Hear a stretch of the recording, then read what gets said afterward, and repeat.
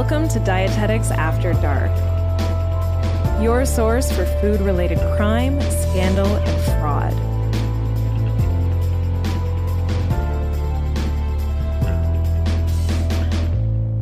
Hi, everyone. I'm Sarah. And I'm Becca. And you're listening to Dietetics After Dark. A very, very special episode of Dietetics After Dark. It's actually our season 1 finale. It's pretty bittersweet, but we are going on vacation. Yep. Dad's going on vacation. We've got our socks, we've got our Birkenstocks, our fanny packs, and we're ready for the summer. Oh, that's right. But we're also going to spend the summer just building a bigger and better season 2. And we honestly can't wait to do it and to share it with you. And I feel like this break, we've thought about it for a while. We almost did it before, and then we were like, no, we're having too much fun. We have to stick with it. But we're moving into the clinical portions of our master's practicum, so of our dietetic practicum. And we just don't want to burn out because we love creating Dad and bringing you new episodes. And we have to protect that good energy. Yeah, and I feel like we're honestly pretty close to burnout right now. Yeah. But we will be back better than ever in September. We have the hugest list of amazing topics for next season that are just so scandalous. I honestly think that they might be even more scandalous in this season. So don't cry. We will be back. And if you have recently found this podcast, I know that this news might be heartbreaking to you, but don't worry. You still have like 29 episodes to catch up on. And before we move into the story of the day, I want to get a little sentimental because it's just crazy that this podcast started from Becca and I texting last September, and now it's become so much more than we ever imagined. It was a pandemic project that has now become our actual baby, like a total passion project. And it's taken a lot of time and energy, but I wouldn't change a thing. I don't know if people realize that every episode is at least 10 pages of research and writing. It's something that we really love to do because it's something that we obviously really enjoy investigating. But man, does it take a lot of effort. It does. And I don't want it to sound like we're complaining. No, we not. Totally love it. And we've had so many moments when we're like high with excitement. We just got a message the other day that someone told us that they listened to the podcast while road tripping across Western Australia. Like, that to me is the coolest thing ever. But we've also had moments where we want to have a breakdown after 12 hours of research and writing and screen time. But honestly, I wouldn't change a single second of it. And I'm so excited for season 2. Me too. And yeah, I think I can speak for both of us when I say that this would be our ideal dream job. So dream job. True dream job. But yeah, if you love listening, it would mean the world to us if you could just spread the word about Dietetics After Dark to your true crime loving friends, or leave a review if you haven't already. Season 1 has just been so much fun, and can't wait for season 2 to begin. And we're not even technically done season 1 yet. Yeah, we still have to record this episode. So thank you so much, everyone, for all your support. We love you. And Becca, let's move on before I start to cry. Okay, let's get into it. The information in this podcast is for entertainment purposes only. If you're interested in medical nutrition therapy or personalized nutrition advice, please talk to a registered dietitian in your area. All the citations and relevant links for anything mentioned in this episode will be in our show notes. This podcast may contain coarse language and mature subject matter. Listener discretion is advised. This is an independently produced podcast. If you could rate, review, and subscribe, that would really help us out, and we will be forever grateful. Okay, so today, Becca is going to give us the history of an all-American treat, the iconic Twinkie. And then in honor of Pride Month, I'm going to talk about the assassination of the first openly gay elected official in California, Harvey Milk, and the trial that became well known for its use of the Twinkie Defense. I am so excited about this one because I have obviously heard of Harvey Milk, but I don't know much about this trial or the defense or how Twinkies are really involved in it. It's pretty infuriating, to be honest. So we'll get into it. I'm not going to spoil anything yet. All right, I'm buckling up. let's start at the very beginning with the invention of the Twinkie. So in 1849, a man by the name of Robert B. Ward opened a small bakery in Lower Manhattan, which was later called Continental Baking. They specialized in breads, cakes, and other wholesale baked goods. And in 1925, so over 75 years later, Ward's grandson acquired a bakery from Indianapolis called Taggart Baking, which was making Wonder Bread products at this time. These included breads, obviously, and Hostess cakes. So you might remember from our organics episode, in 1930, the first sliced bread machine was invented in Missouri, and the Wonder Bread Company began using this technology nationwide. And I love how all of our stories have so many connections to previous episodes. It's so intertwined, it's amazing. It is, and it's starting to happen more and more. The more episodes we do, another episode that you haven't mentioned yet comes up in my part too. Oh, perfect. It's like we're promoting all of our episodes in our future episodes. Yeah, it might get annoying. Sorry. So one interesting and somewhat unrelated fact that I found about the sliced bread stuff is that the U.S. actually banned sliced bread for a period of time during World War II to conserve wax paper, which I assume must have been used between the slices at the time. Such a fun fact. I had no idea. I know. I wonder if that's where the saying originated from. Like, you know, when they finally were like, okay, you can start producing sliced bread again, everyone was like, oh, this is amazing. And then they made that saying. Whatever the saying is, because I'm blanking. It's the greatest thing since sliced bread. There we go. That's definitely a possibility. Okay. So around the same time, so we're still in the 1930s, the Continental Baking location in Illinois, because they had expanded, they had a bunch of shortbread pans that they weren't using for their seasonal strawberry shortcakes, as strawberries were out of season. The manager, James A. Dewar, decided that he was going to try making shortcakes with the pans using a banana cream filling instead of the strawberry one. And it turns out they were delicious. There was a billboard near the bakery that advertised for twinkle toe shoes, which I thought were those light up kids' shoes, but those weren't actually invented until 1992. I was going to say the 1930s. That seems a little early. I got ahead of myself, and then I realized that there are LED lights in those shoes. Anyways, Dewar, he got crafty with the name Twinkle Toe, and he came up with the name Twinkie for his new cakes. But I do wonder if he regretted not naming them after himself, considering their success. True, but maybe their success is in part due to the fun name. I know. I was thinking, like, would they be as successful if they were called James Cakes? Dewars. Yeah, Dewars. Both good suggestions. So most people are familiar with the classic vanilla cream filled Twinkie, but banana flavored filling is the original. No way. You see what? That is so wild. Yeah, way. Does it still exist? Will you tell me? I will tell you. You see, what happened was during World War II, all banana imports stopped. So the company was forced to get creative again, and the vanilla Twinkie was born. This Twinkie, which was the one that we all know and love today, it's the standard 4-inch long, 1/2 inch wide yellow sponge cake with 3 globs of vanilla cream distributed throughout it. At the time of their creation, they were made with like fresh butter, cream, and eggs, giving them a very short shelf life of only about 2 days. So this quick turnover meant that a lot of Twinkies would be wasted on days and weeks where the demand was lower. So Dewar, he decided to reformulate the recipe. There are now 39 ingredients in the product, which has led some people to believe that they have an infinitely long shelf life, which isn't actually true. So today, the shelf life is only about 25 days, and much of that is actually due to the airtight packaging rather than the ingredients. 25 days seems short to me. It seems short to me too.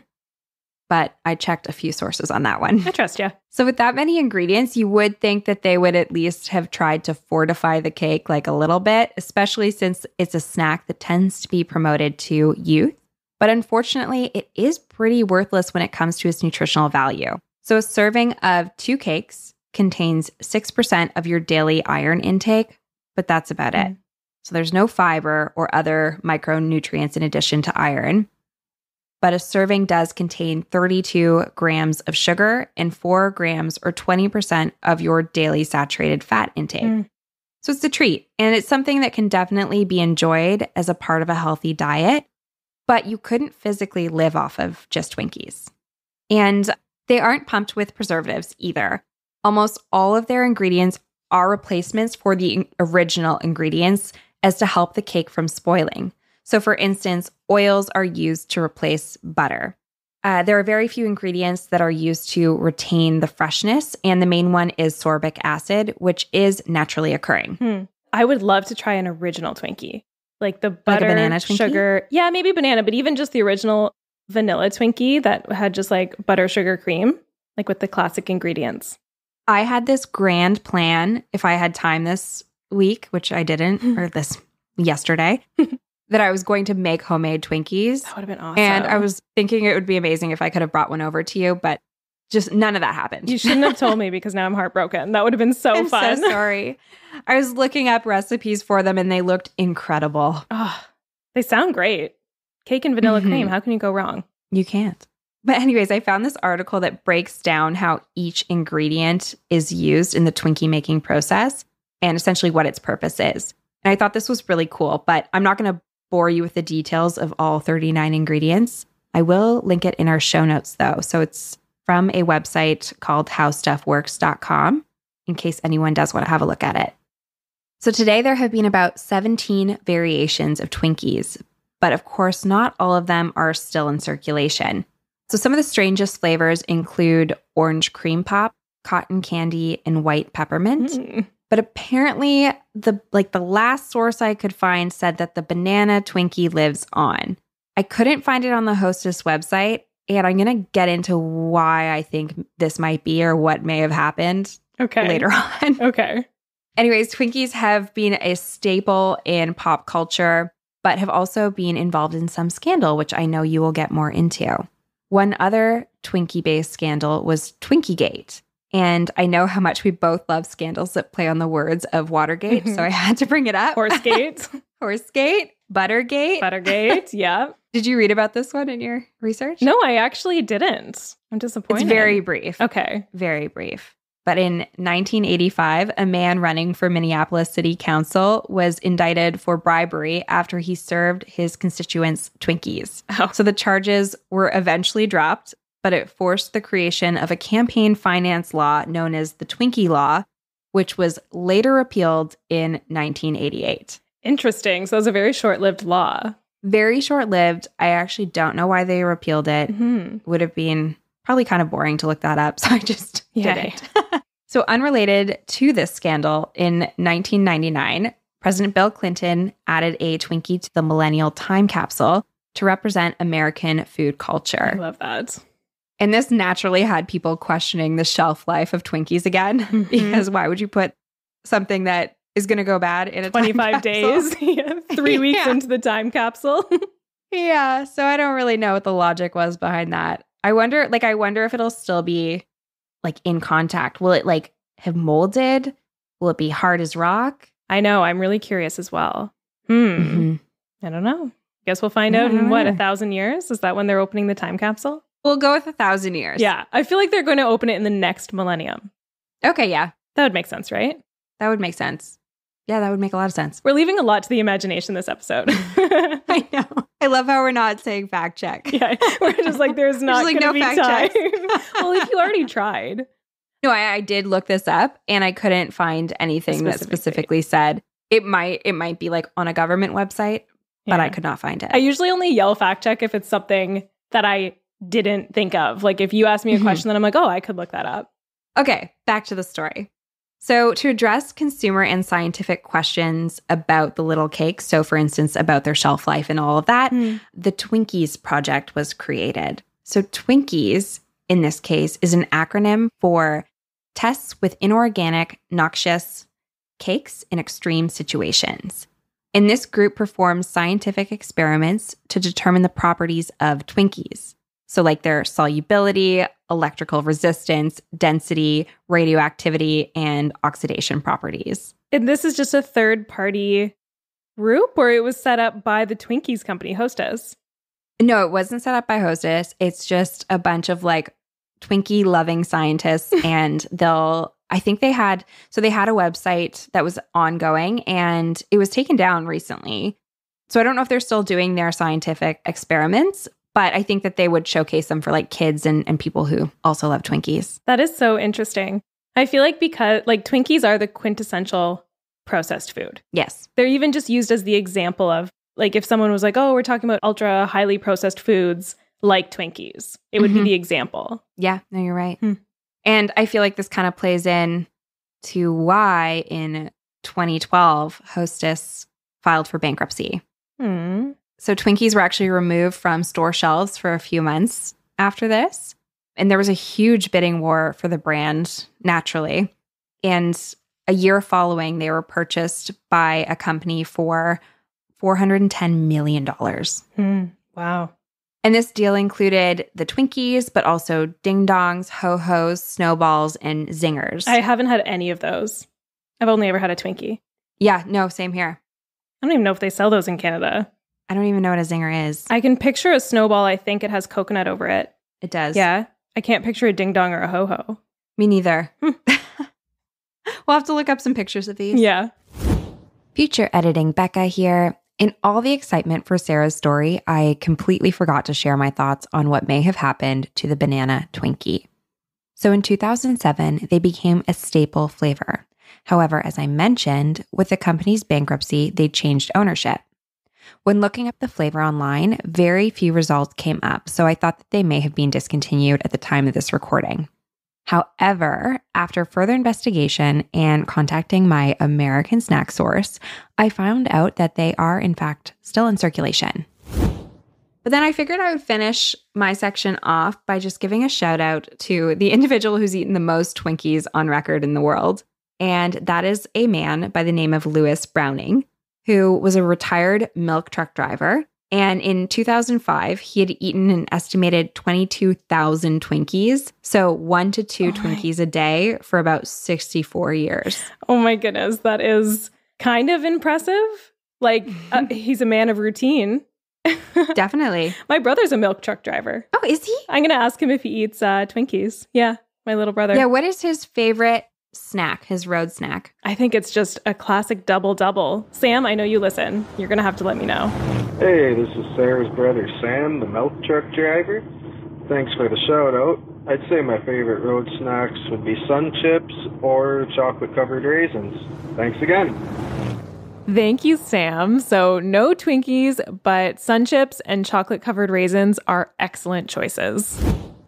That was really interesting. Twinkies have such a loaded history. I feel like a lot of our brands, and this is something we've learned, of course, throughout producing this podcast, but a lot of our favorite brands have a pretty interesting history. Everyone has a story, even Twinkies. Even Twinkies. Okay, so on that note, I think I'll start telling you about one of the most interesting uses of the Twinkie. Ooh. The Twinkie Defense. And actually, one of the most interesting things about the Twinkie Defense is that it never actually happened. Right? I know. At least not in the way that the public thought that it did. So this is a textbook case of media headlines exaggerating and swaying the court of public opinion. But the story behind how that came to be and the logic behind the Twinkie Defense is fascinating. So do you feel confused? A little bit. I feel like I might, I feel like just based on what you said, it sounds like the media took things out of proportion, came up with a name for something that might not have even really happened, being used or being true or what have you. Yeah, what have you. Yeah, I guess I'm a little bit confused. And this was such a high profile case, and like the name Twinkie Defense, that would just catch on like wildfire. It's such a good name. So that's kind of what happened. So we are going to start with the terrible part. Dan White was an all-American man. He was a handsome family man that had served in the Army, fought in Vietnam, and then worked as a policeman and firefighter before transitioning to politics. He joined the local San Francisco government as a city supervisor in January of 1978, and only 11 months later, on November 10th, he suddenly resigned from that same job. He cited the slow workings of city government and the low salary as his primary reasons for resignation. This was very out of character for White, and the public employees who had worked really hard to get him elected were upset, of course, and They vocally objected to his decision to quit. The mayor at the time, George Moscone, faced the politically charged job of appointing his successor, which had the potential to tip the power balance on the board. This seat in question was in a more conservative district. So White's supporters pressured him to revoke his resignation and ask for his job back, which White actually did within the week.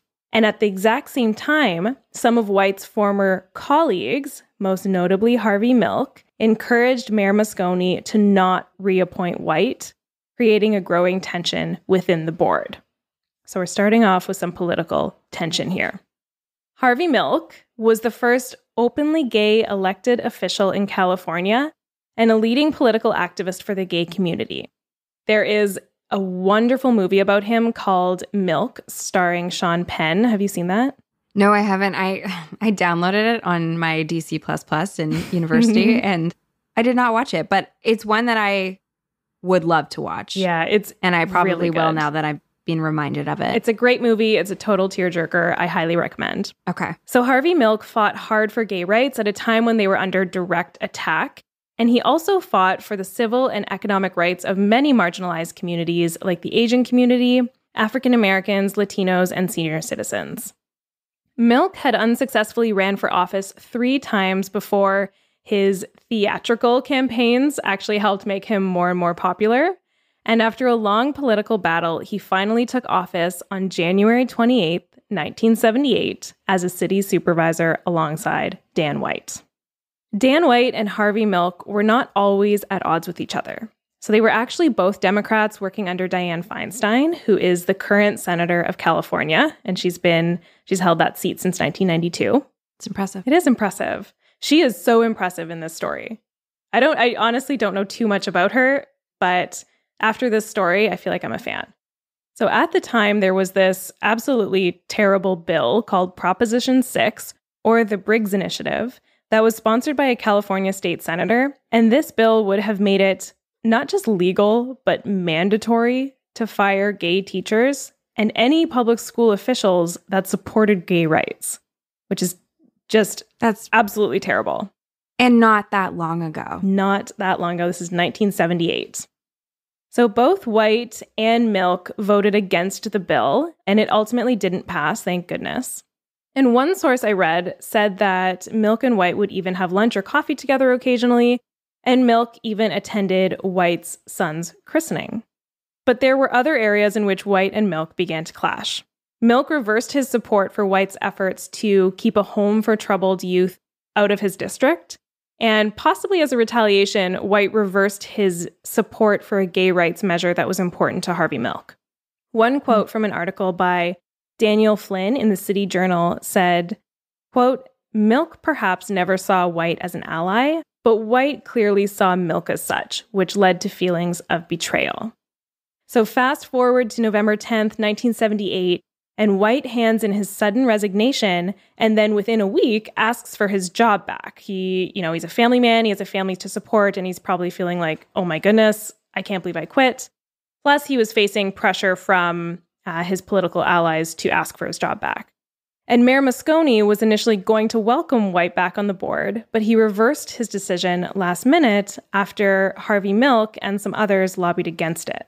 Oh, so there were other people and also this mayor took this tough decision. Okay. Dan White felt very betrayed, and if you look at his personal life around this time, negative feelings had been brewing for a very long time. So people had begun to notice changes in his usually sunny disposition. He was typically very into health and fitness, but over the past few months, he'd changed his diet to include primarily highly processed foods, and he had also stopped working out. So you can just put a little bookmark on that fact because we're going to be coming back to it. So the atmosphere is tense, and there is some evidence that Dan White's mental health had been declining for some time. And now he's also been told he can't have his job back, even though he has his family at home to support. And from his perspective, it's because a friend lobbied against his return to the board. So do we know exactly why he left the job in the first place? Yeah, he said it was because of the slow workings of city government and also because of the low salary, which was about $9,000 on the year. But do you think that that's really why he left? I think he was also struggling with depression. Okay. So I think it was just a combination of factors. He was pretty new to politics, and he'd been in the army before. He'd been a policeman. He'd be a firefighter. Maybe it was just not something he enjoyed. Okay. I was wondering if there was like some underlying other reason why he had left. I don't think so. But maybe not. On November 27th, 1978, Dan White had a friend drive him to the San Francisco City Hall on the very same day that Mayor Moscone was planning to appoint the new board member. White was carrying 2 guns, one with hollow bullets, which are more lethal. They actually expand upon contact with soft tissue, so that was an intentional choice to use those bullets, and his service revolver from his work as a police officer. White snuck into City Hall through a window so that he could avoid the metal detectors, and he went directly to Mayor Moscone's office. And Moscone could immediately sense that White was angry, and he asked if they could retreat to a private lounge to chat further where others couldn't hear them. And so they did, and as Moscone poured 2 drinks for them, White pulled out the revolver and shot him in the shoulder and the chest from a distance. And then White walked right up to Moscone and put 2 bullets in his head, point blank. Wow. Yeah. That's overkill. That is overkill, exactly. And as White exited the office, he ran into Dianne Feinstein, who called after him, but White responded, "I have something to do first." She got lucky. Yeah, she got lucky. So White proceeded towards his former office, and on the way there, he ran into Harvey Milk, and he asked Milk to step into the office with him. Milk agreed and entered the office, where he repeated essentially the same assassination. So multiple shots from a close range distance, and then a final very close range shot to the head. Dianne Feinstein had followed them into the office, and she rushed into the room to check Milk's neck for a pulse. She was so badly shaken that she required physical support from police officers, but she was able to muster the strength to announce the murders to the public shortly after, and this is her quote.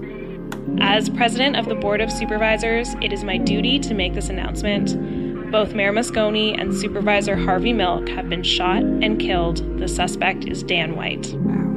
Yeah, so pretty crazy. The coroner who later worked on Moscone and Milk's bodies said that they most likely would have survived the first round of shots, but it was the deliberate, close-range shots to the head that brought instant death. Dianne Feinstein was promoted to mayor after Mayor Moscone's death, becoming the first female mayor to serve in that office. So one tiny positive, I guess, at the end of that absolutely terrible story. And so now at this point, you might be wondering, where does the food come in? So Dan White was arrested and charged with first-degree murder with special circumstance, which potentially carried the death penalty in California at this time. And as you can probably imagine, with 2 high-profile victims, this trial was sensational. Mayor Moscone and Harvey Milk had many supporters. Milk was a hero to many at the start of his political career, and Moscone was lovingly called the people's mayor. And this crime was absolutely devastating. Dan White's legal team had a terrible job ahead of them. They had to defend an admitted double assassin that had brought 2 guns into City Hall, fired at extremely close range, and had been seen by multiple witnesses at the scene of the crime. So the lawyers needed to get creative, and this is where the Twinkie defense comes in. So the lawyers did get creative, but not quite as creative as some people think.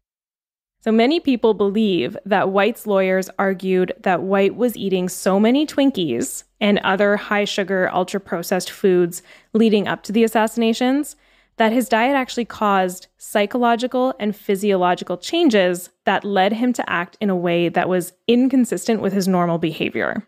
And to paraphrase that, many people thought that the Twinkies made him do it, basically. It's an interesting defense. It is. That's not what they did, though. That's what people thought they did. Yes. Okay. So people thought that essentially the defense was arguing that he ate so many Twinkies that it changed his behavior.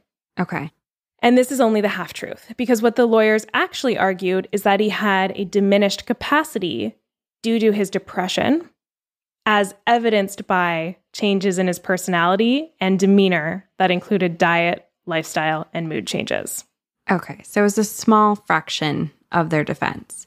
Yes. But I kind of wonder, just based on the nutritional quality of Twinkies, if you were eating Twinkies exclusively, you would likely be malnourished. Yes. Which might change your brain composition. Totally.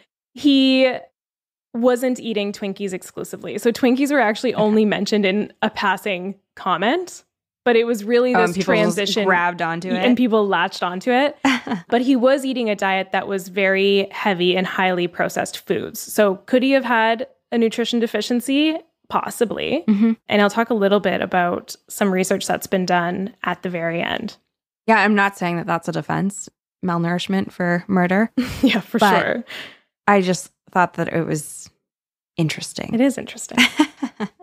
Psychiatrist Dr. Martin Blinder was called to testify in court, and he testified that Dan White was depressed as evidenced by the conversion of the previously health-conscious man into someone who had a diet of Twinkies and other junk foods. So not exclusively Twinkies, but definitely a highly processed diet.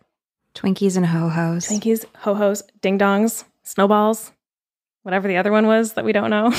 Zingers. Zingers. Snopes.com, we love Snopes, had a great analogy as to why this statement has been misinterpreted. So I'm going to read this direct quote from Snopes. This testimony was similar to offering evidence that the habitual wearing of torn and dirty clothes by someone who had previously always been a snappy dresser was a sign that the person was suffering from depression. Nobody who paid attention would claim that such a testimony asserted that bad clothing caused the defendant's depression, but that's exactly what happened in White's case. Interesting. It is interesting. So people misinterpreted the defense as suggesting that Twinkies had caused the depression instead of just being one symptom of it or one evidence of his depression. Dr. Blinder did at one point suggest that excessive sugar could aggravate a pre-existing chemical imbalance in the brain, but it was only in a passing comment and it was not a significant part of the defense. But the public was absolutely led to believe that Twinkie consumption was the basis of this defense. So in a moment, I'm going to read you some snippets from the media, but some of them have spoilers. So first I have to share the upsetting and shocking outcome of the trial.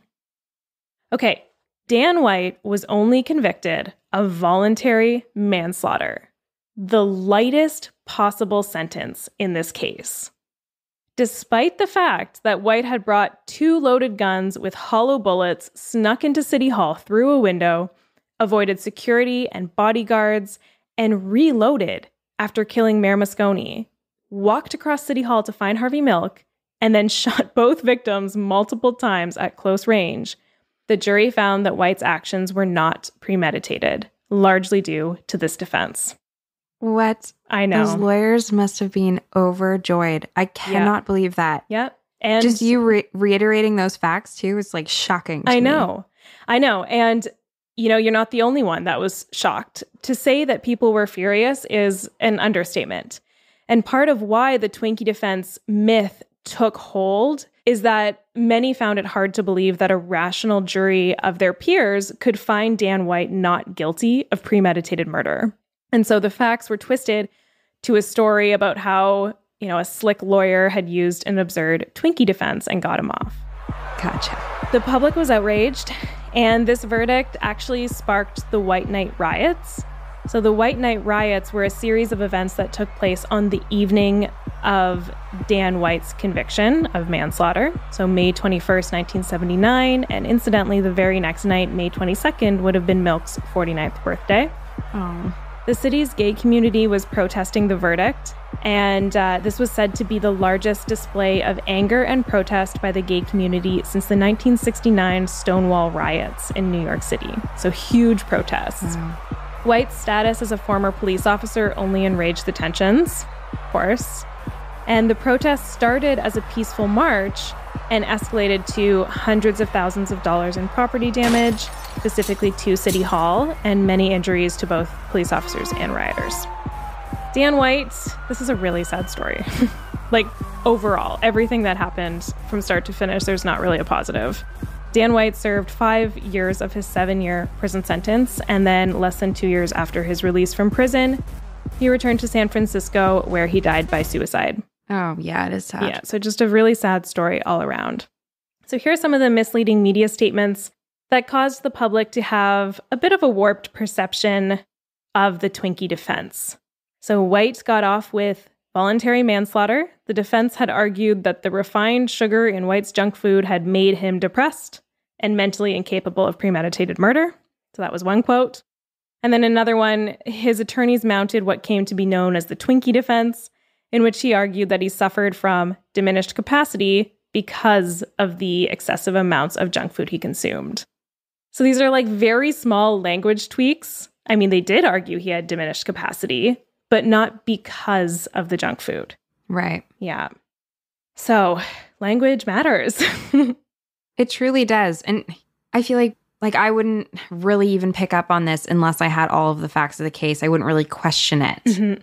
You know what I mean? Totally. So it's so sneaky, and it really intrigues you to want to read the article. Yeah, absolutely. It sounds so absurd. Like if you saw this sensational case and this guy got off with a Twinkie defense, it's just, yeah, it's absurd and unbelievable that you just might believe it. It's very clickbaity. So in summary of the Twinkie defense, junk food and Twinkies specifically were used as evidence that White was depressed. White's depression was used to establish the grounds for the diminished capacity plea, and therefore White was judged incapable of premeditation required for a murder conviction. But no one ever claimed that eating cream-filled snack cakes put White into a sugar-induced rage that drove him to kill. It's interesting. It sounds like there was clearly something off. Yeah. About him. If he seemed like a decent guy beforehand. Absolutely. He also fought in Vietnam for years and years. Maybe he had some sort of PTSD, and then he was a firefighter, and then he was a policeman, and then he got into politics. Yeah, that's a lot. And this is 1978. It wasn't, therapy culture wasn't what it is now. Mm-hmm. So who knows? Who knows what he was struggling with, but it's still so, so terrible. And since this time, the diminished capacity defense has actually been used in many different variations. So most commonly with caffeine, cough syrup, and or alcohol, or a combination of the two. Alcohol and cough syrup is a common diminished capacity defense. And also some food things that I'm not going to reveal because I think they could make some really good season 2 content.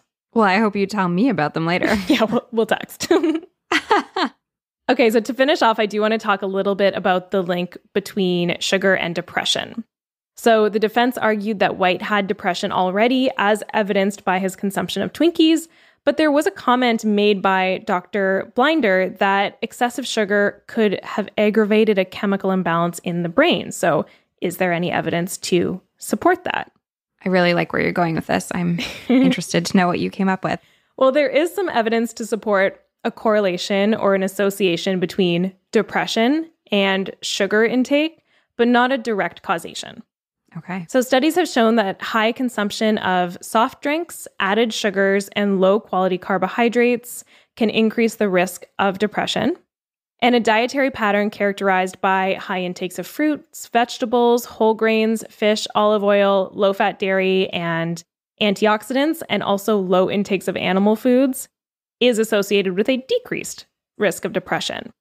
And as we learned in the intro you wrote, Becca, to nutrition research in the Minnesota starvation study episode, it's challenging to definitively link one nutrient or like one isolated component of a food to a chronic condition, especially a chronic condition like depression that typically develops from a multitude of different genetic and environmental factors. Right. So it's not like he was eating just sugar. So it's very hard to say sugar causes depression because nobody really eats just exclusively sugar. For sure. Even, fat was likely a part, like saturated fats were likely a part of that diet. Yeah. Salt, lots of items. And that's even just focusing on nutrition. But then there's all those environmental factors you're talking about. Genetic as well. Genetics load the trigger, environment pulls the gun. Mm-hmm. So while a low-quality diet might play a role in one person's mental illness, it might play a limited role in another person's mental illness. And so we aren't able to say, sugar causes depression or they're depressed because they're eating sugar. But the evidence does support a statement like diets lower in processed foods and higher in fruits, vegetables, and other whole foods are associated with lower rates of overall depression. I like that. Yeah, thank you. It's a good conclusion. And you also... Good concluding statement. Thanks. Not quite done, but... I'm sorry, you haven't concluded. Okay, yeah. Still concluding. It's an ongoing conclusion. Because you also have to consider what comes first, the depression or the lower quality diet. Because someone who is depressed is very likely going to be reaching for convenient sources of energy. Right. So, if you're doing your research on a population of people that are already experiencing depression, then it's actually pretty likely that they might be reaching for processed foods that they don't have to cook and wash and chop and prepare. And that also might be higher in sugar and fat and sodium. Versus someone who's not depressed will be maybe making healthy, balanced meals. Right. And so the research is ongoing, but it seems that people with higher sugar intake as a part of a diet rich in highly processed foods are more likely to experience depression. And that, my friends, is the end of season 1 of Dietetics After Dark. Oh my goodness, this was a sad episode. I know. I feel like we should have ended on a lighthearted note.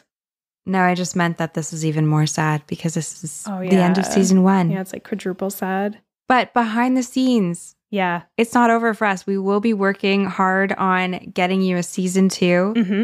Bigger and better season 2. Absolutely. Totally not over for us. Oh my goodness, we have so much planned. It's a little overwhelming. But yeah, we're going to be working hard behind the scenes, getting lots of episodes done, doing research, and spreading the word about Dietetics After Dark. Definitely. And I guess that means we don't have a question for next episode because we haven't actually decided what next episode will be yet. Actually, I might have a question for everyone. Maybe it's more of a statement. I'll frame it like a statement. If you have any topic ideas or anything weird that's nutrition or true crime related that you've heard about or want to learn more about, please email us, send us a DM on Instagram, contact us on our website. We want to hear from you because some of the best topic ideas, I'd say all of the best topic ideas that we've had come from the people listening. Yeah. So you. Absolutely. Even if you don't think it's that weird, send it to us anyways. Mm-hmm. And your questions, if you have questions about like, hey, I heard this, just send them over. Whatever you're thinking. Okay, now we're getting desperate. Yeah. Talk to us. People are just going to be like, today for lunch I had. Okay. We don't want that. And I guess that's a wrap. Season 1. Good job, Becca. It's a wrap. What a ride. Good job. Oh my goodness. This is emotional. I know. Goodbye, everyone. All right. Bye, everyone. See you soon. Thanks for listening to this episode of Dietetics After Dark. You can find all the references and materials used to put this podcast together in our show notes at dieteticsafterdark.com. This is an independently produced podcast. If you enjoyed this episode, we would love it if you would rate, review, and subscribe to our show. For more information, follow us on Instagram at dieteticsafterdark.